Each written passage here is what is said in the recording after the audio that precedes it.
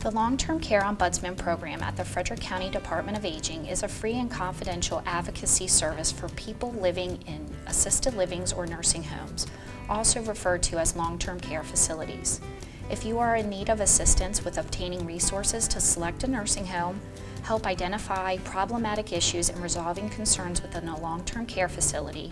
need assistance on supportive programs pertaining to residents in long-term care, please call your Frederick County Long-Term Care Ombudsman at 301-600-2877.